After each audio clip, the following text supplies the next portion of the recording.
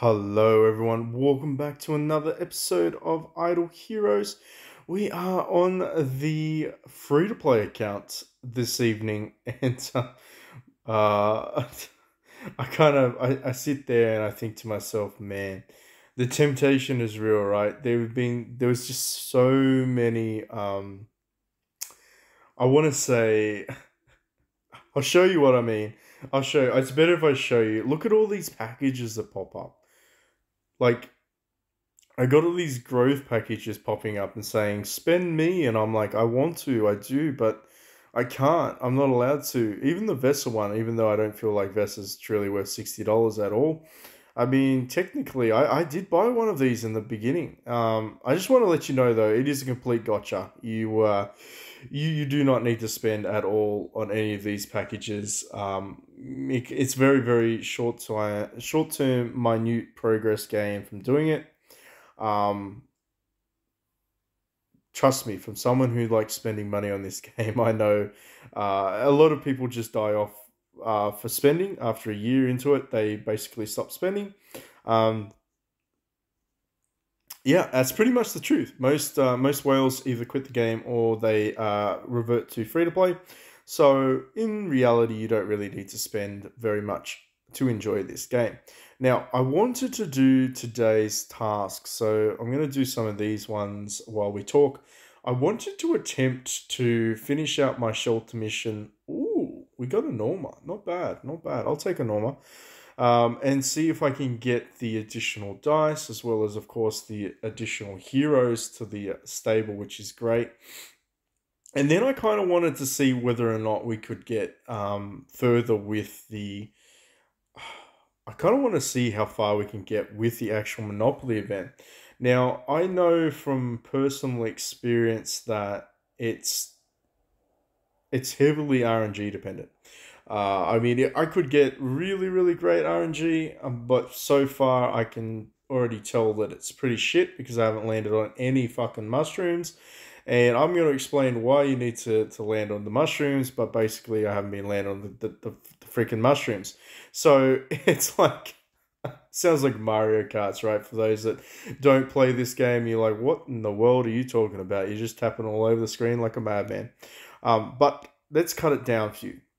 So basically, I got the scary copy. Okay, so I've already done one. Ooh, we got a faceless. Interesting. We got a emotus there. So for the shelter mission, right, we do need to make some exchanges here. I did do the scary one behind the scenes. I was just impatient. I'm sorry. I'm not really sorry. But I really need the Vesa. I want the Vesa. I want to be able to build the Vesa. We can, of course, build Old Mate here once we get a shadow. And I feel like we're just able to do you. Yeah, so we're going to actually use Honor Guard because, let's be honest, Honor Guard is Honor Guard.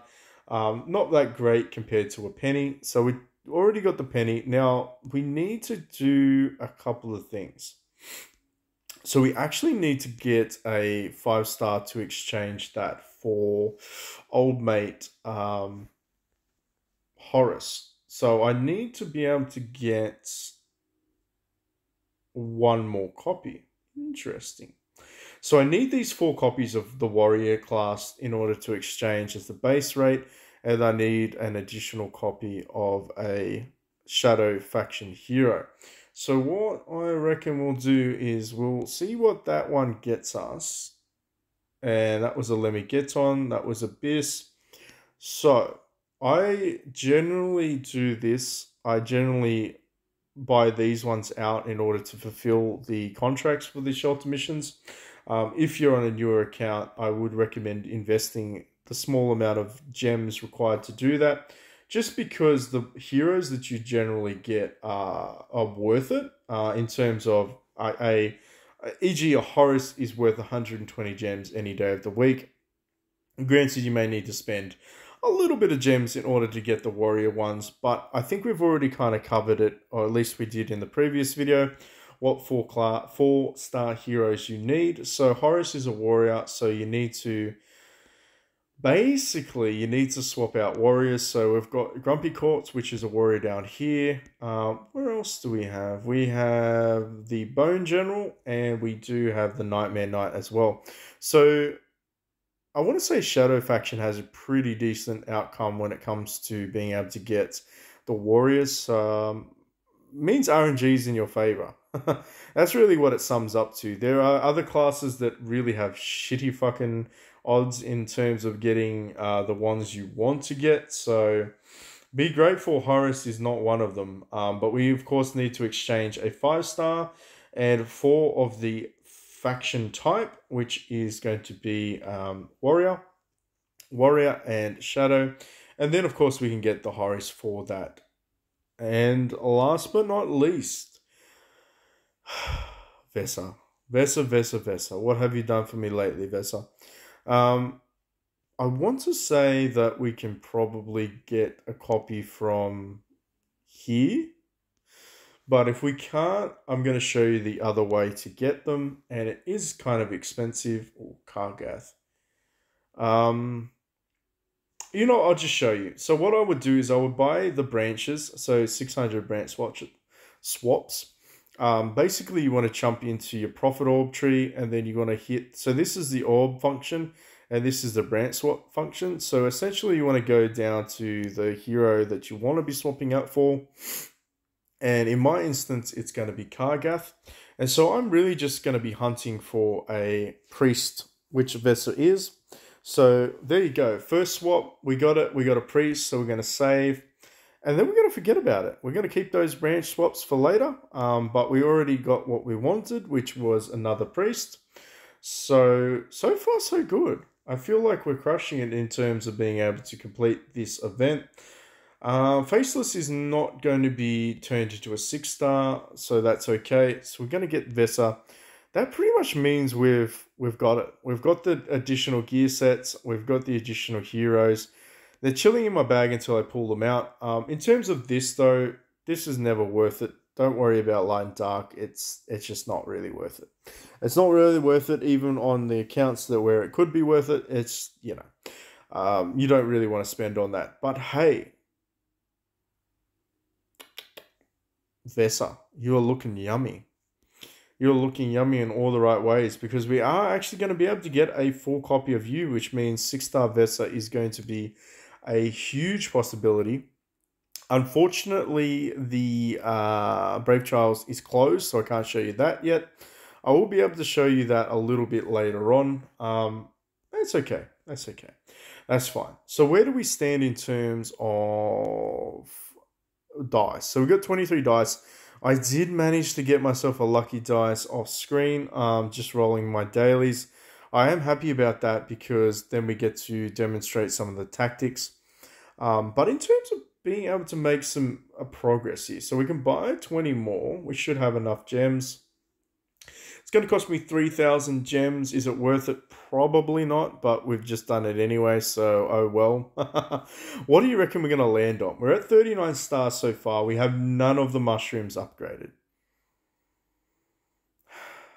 You wouldn't believe how triggered I am about that, but it's a thing. And then, of course, we managed to get the worst one ever. Oh, yeah, we got tricked at the hut there. We finally got one mushroom upgraded. Let's see how far we can go.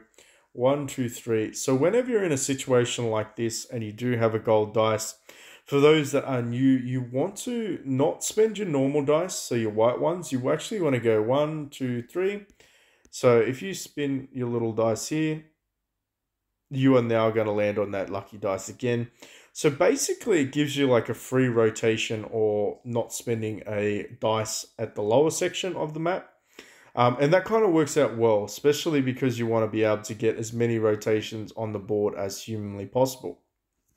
Now, when you land on the green goo down here, if you count it out, it's 1, 2, 3, 4, 5, 6.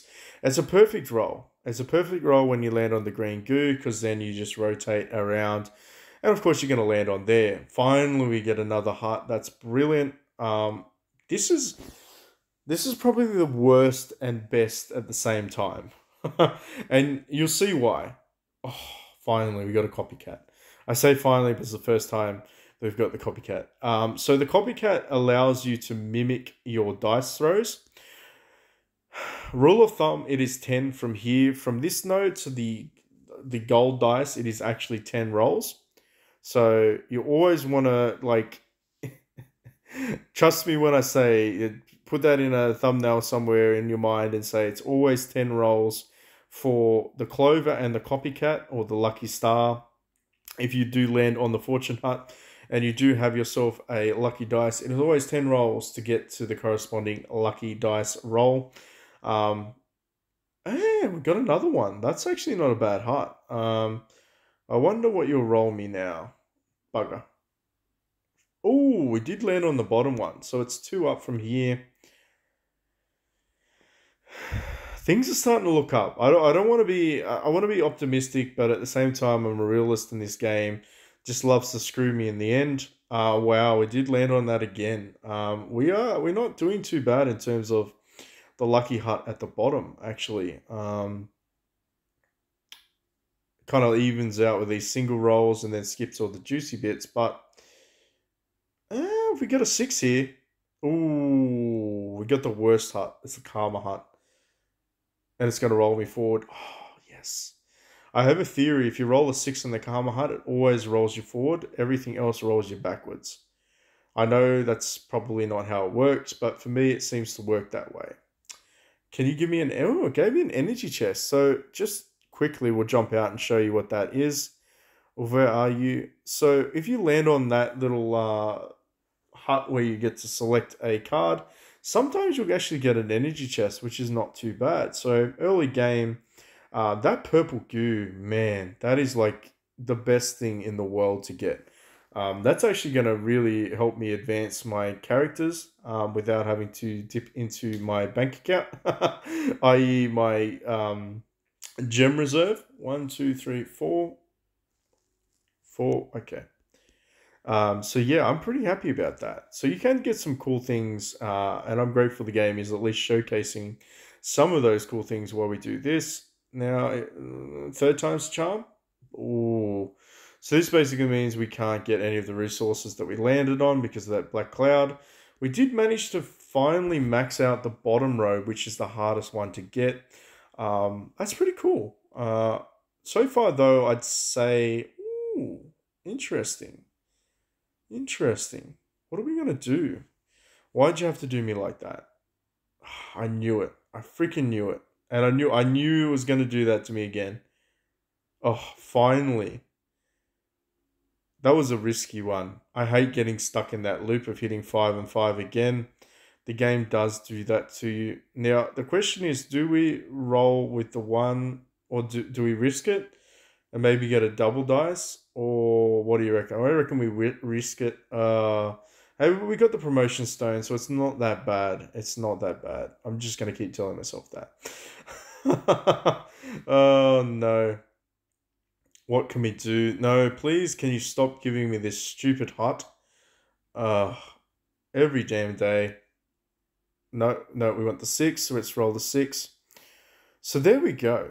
So what do you reckon? I reckon we got to 110 stars. What do you reckon we got to? Oh, we got 162. Okay, I was lowballing that something savage. Interesting. So we're close to being able to pull off the puppet. I feel like the puppet is a guaranteed, which is really going to help us in terms of making some progress towards getting that first 10 star. But the selection chest we'll see, because there's at least, I want to say, so tomorrow, which is another 4, then so Tuesday, Wednesday, Thursday, so that's 12 more dice. 12 more dice to get how many? 12 more dice to get 38 stars. I mean, I don't want to say it's not doable, but it seems a little sketchy. I mean, we do have that lucky dice, which might be able to tip us over the edge.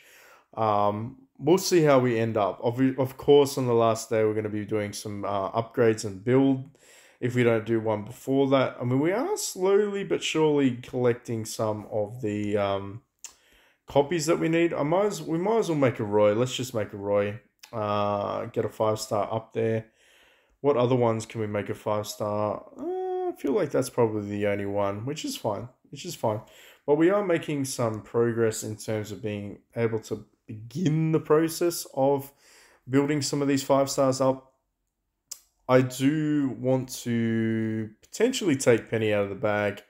I'm actually going to wait for the Prophet Orb event, which should be, I feel like the Prophet Orb event is next week. So I want to wait for the Heroic Miracle in the Prophet Orb event. So before I pull any of these out, kind of just want to chill and, you know, keep them in reserve.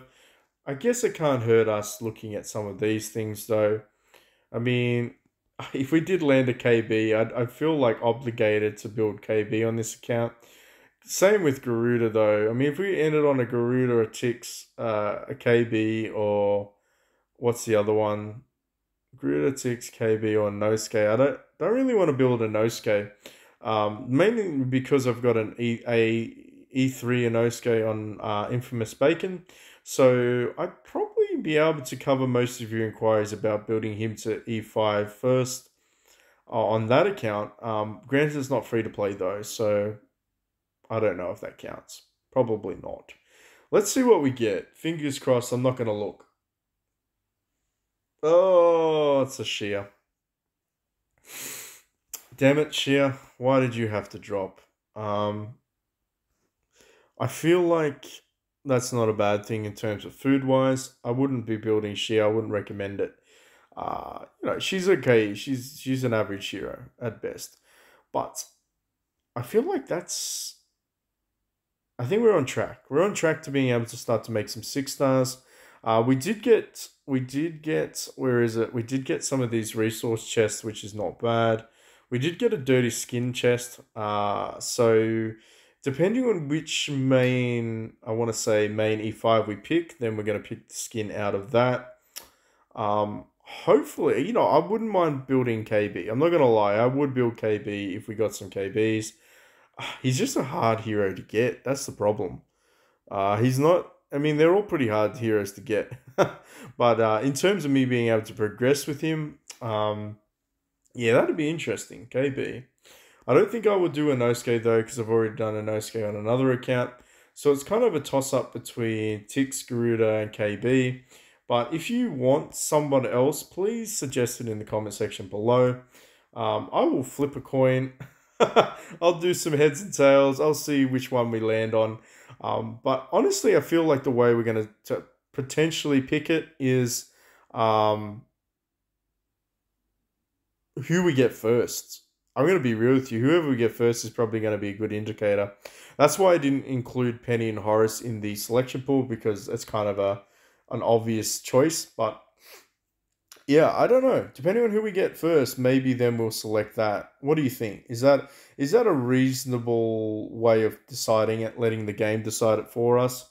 So if we do get a Garuda, if we do get a KB, if we do get a Tix, maybe be real quick and put down your selection choice in the comment section below, so then we know if we get one of those, we will be able to do that.